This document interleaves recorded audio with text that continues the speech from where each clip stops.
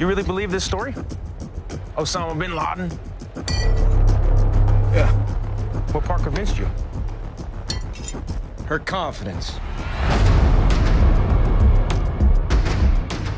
What would you say was kind of the most beneficial thing you did when you were researching for the role? I think the work I'd done maybe on Chicago Code as a policeman and working with Chicago homicide detectives. I'd watched a lot of homicide investigations and interrogations, and so I had I had some kind of understanding of what a good interrogator means. Aside from, all the enhanced interrogation techniques, but just in terms of getting somebody to open up and keeping a conversation going and using those techniques of when you look in because you're always going to see the truth in somebody's eyes about how you set up that moment to maybe set them off guard or whatever, and then you bang, watch, so they don't know. It's that ability to get somebody to talk. That really helped. And also the fact that I travelled a lot. I know, calmed maybe Catherine and Mark's mind, and the fact that I'll be able to shoot in Jordan, in India, that I'd been a guy out there similar to Dan who's lived in some strange places.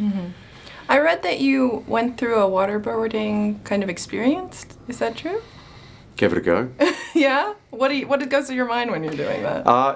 Look, it's very different to the real thing because it doesn't, there's a stop point.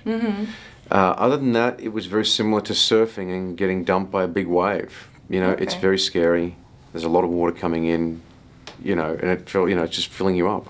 And there's some tough scenes when it comes to the interrogation. How do you think the international response will be to this movie? I think the international response is going to be, fantastic. I think they're going to be very relieved that, Catherine and Mark have shown, 360 degrees. Yes, there's moments that you can pick in a 2.5-hour film of 10 years of this journey, but it's followed the linear story. There's no corners cut or sugarcoating or hyperbole because it is not required. Right. And here it is. Watch the whole lot, go through this experience, and you're still left with something very extraordinary and something which is very personal.